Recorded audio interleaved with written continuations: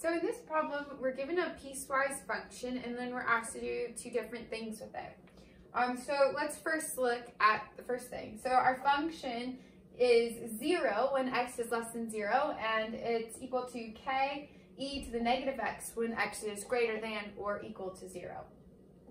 So the first part of the function asks us to find the value of k so that f of x is a probability density function.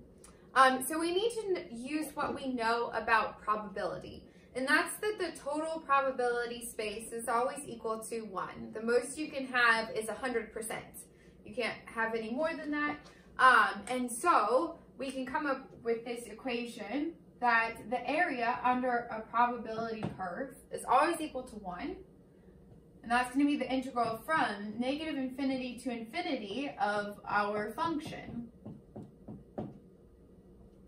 Now, for this specific function, we know that when x is less than 0, this function is equal to 0. So we can start our bottom bound at 0.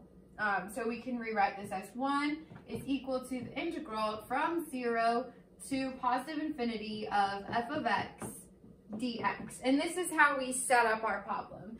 So now we're going to write our function in here and then solve this. And so we have our function is k times e to the negative x. And now when we look at this integral, the first thing we should notice is that we have an infinite bound. And so in order to integrate this, we're going to have to use improper integration. So recognizing that this is an improper integral, also k is a constant, so we can go ahead and take that out. We can rewrite this as 1 over k is equal to the limit as t approaches infinity of the integral from 0 to t of e to the negative x dx. And now this becomes something that we can integrate easily, and so we have 1 over k is equal to the limit as t approaches infinity of negative 1 over e to the x evaluated from 0 to t. So now we can evaluate this function from 0 to t, and so let's go ahead and do that. We have 1 over k is equal to the limit as t approaches infinity of negative 1 over e to the t minus a negative 1 over e to the 0. All right, so now we can use limit laws to separate these out. And so then we'll have 1 over k is equal to the limit as t approaches infinity of negative 1 over e to the t. And then minus a negative here makes this plus the limit as t approaches infinity of 1, since e to the 0 is 1, and then 1 over 1 is 1. So now we can evaluate these limits. We have 1 over k is equal to, so for this first limit, we want to think about what is happening to this function as t gets very, very large. And so as t gets very, very large, the whole denominator gets very large. And so this is approaching 0 from negative values, and so this limit is just going to be 0. And then the limit of a constant is a constant, and so we have that k is equal to 1. So if we set k equal to 1, then this function becomes a probability density function. And again, the important thing that we remember is that the total probability area under the curve is always equal to 1. And so then we set that up, we show that with this integral. And that's how we ended up solving for this. So we got to practice some of our improper integration. And we found that k is equal to 1. All right, so for the second part of this problem, they want us to find the mean value of the function, which is mu. So we're using a fact that mu is equal to the integral from negative infinity to infinity of x times f of x dx. And so again, when we're finding mu, just like in the first part of this problem, because our function is piecewise and really only exists for values of x from 0 to positive infinity, we can go ahead and rewrite this integral as the integral from 0 to positive infinity. And then of course our f of x function is just going to be e to the negative x, since we found earlier that our k value is 1. So let's rewrite that. We have the integral from 0 to infinity of x e to the negative x dx. Alright, so again, the first thing we should notice about this is that we have infinite bounds, which makes this integral improper, which means we're going to have to take the limit as a different variable approaches infinity.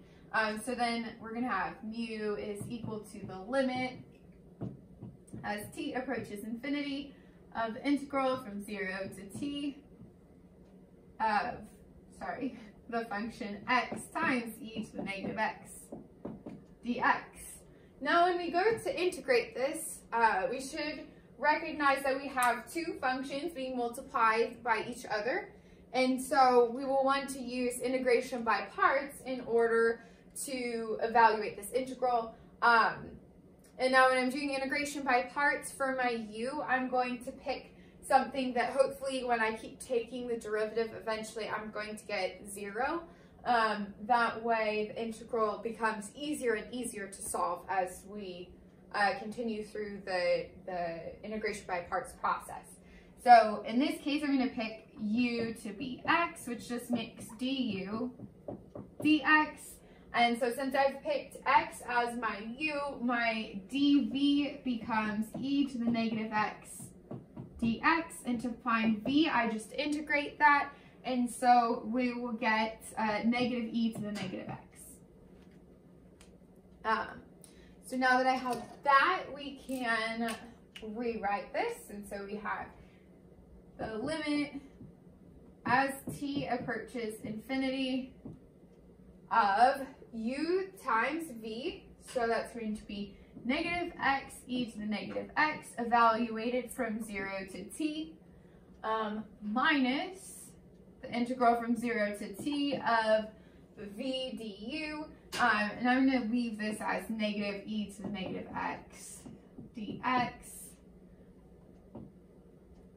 All right.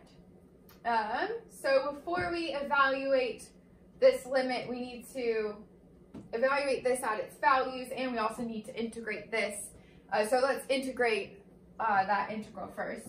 So we have the limit as t approaches infinity of negative x.